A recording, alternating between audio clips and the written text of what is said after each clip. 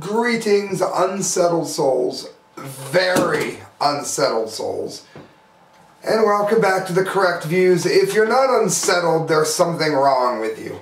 I know everybody wants good news. Fine, good news. The marijuana initiatives in Colorado and Washington have passed. So now state governments have spoken, and it's up to the federal government to break the laws of the states, which are supposed to be, at least in theory, able to decide these things themselves. Okay, fine. I have no other good news. You know why? Because we completely let the man down. Now, I'm not talking to you people that voted for Ron Paul. There were people that swore to do that because they were, it was a movement against the way he was being treated, and it was people's way of telling the GOP that it wasn't going to be forgotten. Okay, fine. The rest of you, what is wrong with you people? First of all these Christians who didn't want to vote for Gary Johnson and because he was pro-life, why didn't you vote for Virgil Goode? He's a libertarian who does not want to legalize drugs and who is pro-life. I personally am not that social conservative myself, but you guys, you know what? You guys, he's a good man. You know what happens when you don't support a good man? Good men quit running. So instead of a good Christian president, you Christians who wouldn't support Johnson over his pro-life stance voted for a Mormon. Okay, great. Nothing against Mormonism, but come on. Don't tell me you're a great Christian if you voted for a Mormon. What I mean by that is, alright, let me rephrase that. Don't say to me that Christianity is important to your vote if you voted for a Mormon. Do I find anything wrong with the Mormon people? No. Do I have anything wrong with people being allowed to practice Mormonism? No. Does Mormonism make any sense? No.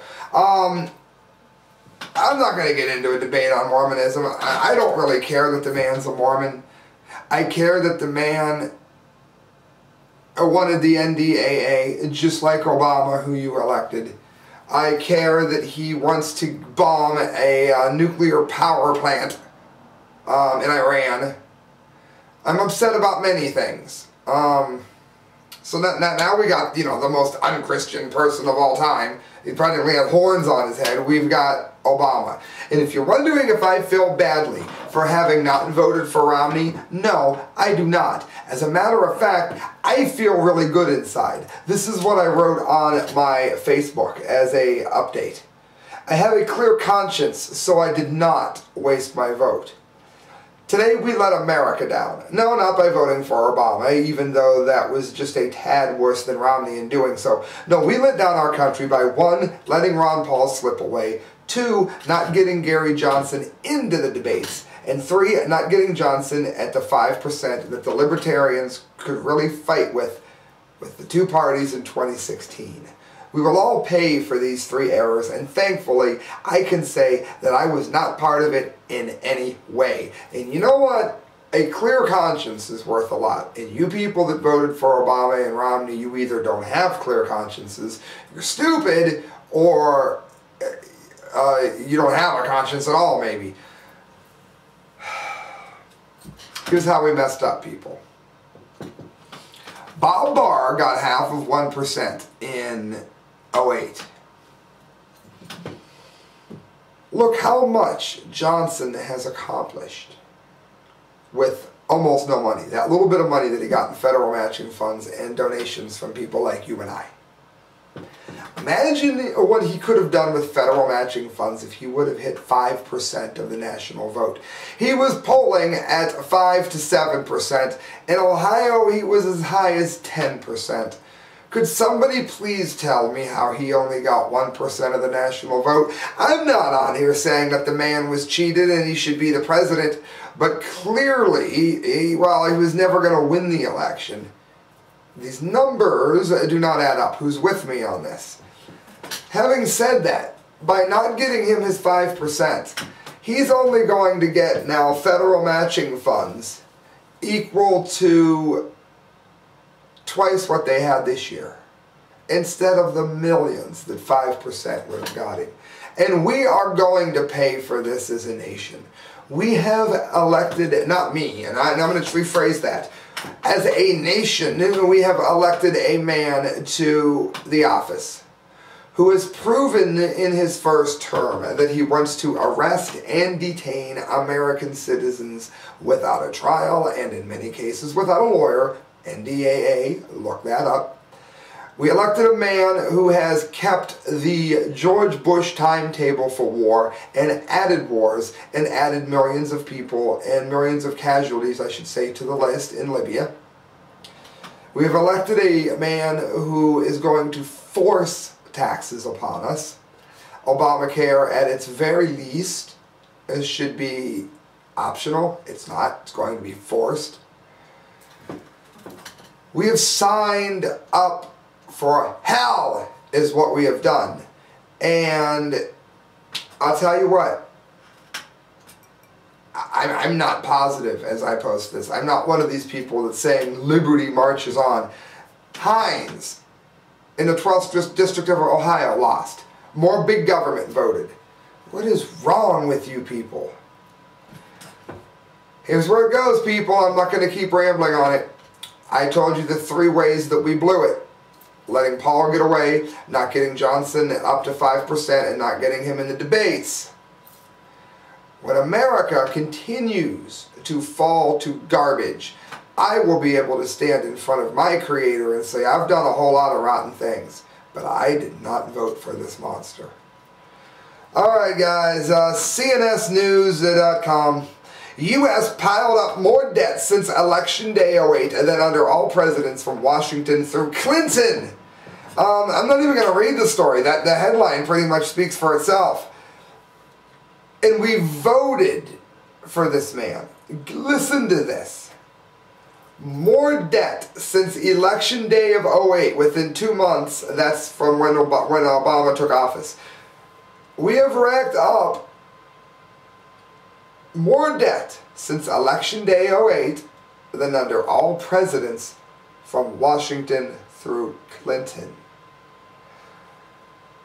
And this is the man that we sent back to the White House. I'll tell you, I don't know that, I mean, obviously I'm staying in the liberty movement. Obviously I might be running for something someday, but I'll tell you what, my positive feelings in regards to the movement has been going low ever since Rand Paul endorsed Romney, and ever since Super Tuesday, Unsuper Tuesday fell through. I'm losing faith in all of it, people. Where are you? Johnson was polling at 10% in Ohio. How did he end up with 3 to 4%? Could somebody tell me this? I think he was down to 1% by the time it was closed. And also, does anybody have any idea how to figure out how many of you penned in Ron Paul? I do wish that you hadn't done that. Christelle did. I understand why. I started the show with it. But if you would have voted Johnson, we might have hit this 5%. Does anybody know how many write-ins Paul got? This is brought to you by the Arcadia Grill. And friends, if you have not eaten at the Arcadia Grill, it is located on Court Avenue in Canton. Go. Delicious food. If you have eaten there, leave a message on the comment. Let people know what delicious food they have. They're not just a sponsor of the show. They are somebody who I wanted to be a sponsor of the show because I like their food and it's delicious, and I'm telling you to go there and you will be happy that you did. The Arcadia Grill, Court Avenue, Canton, Ohio. 2 more stories real quick. I'm just too depressed to do a show. But I'm doing one anyway, I guess. But I'm not making it real long, people. Again, I'm not upset that we didn't take the White House. But I'm upset that, 1% for Gary Johnson? That's what the Liberty Movement produced? police state growth rate of cops exceeds population growth.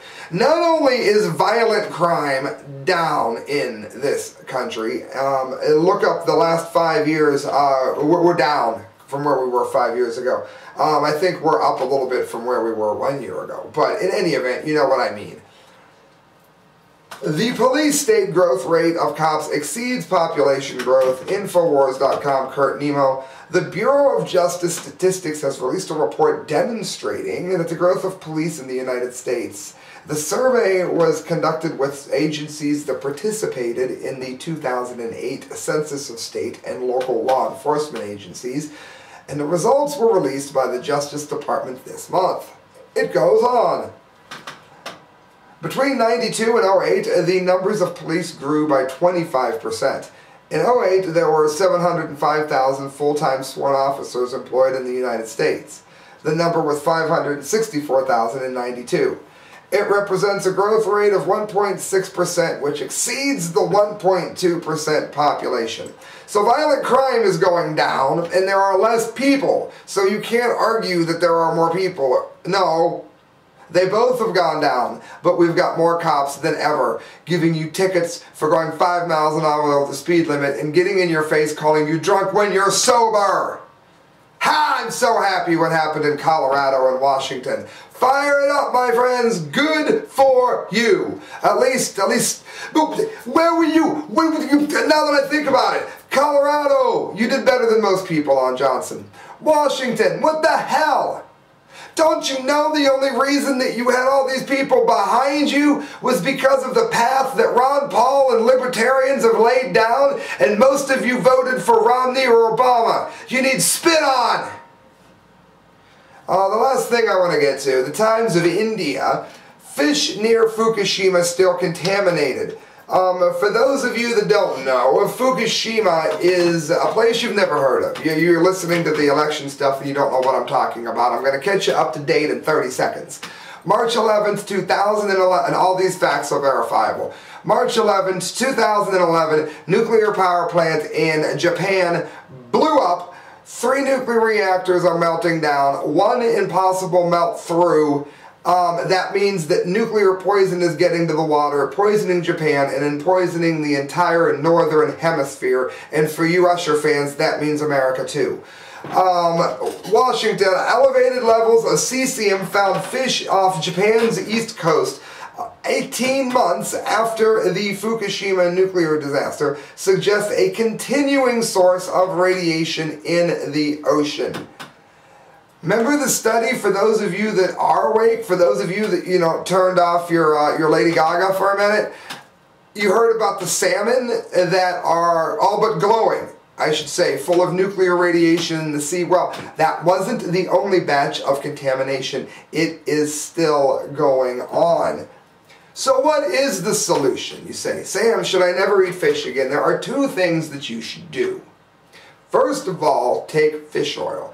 Preferably take fish oil that is it'll say no mercury and many things like that. And in terms of your fish oil source and your fish, number 2, your fish itself, this might be the only time I ever say this, as long as it's not in an extremely inhumane way, you're probably better off eating fish that is not from an ocean. If it must be from an ocean, I don't know where you'd get it, but you'd probably want to get it from the southern hemisphere.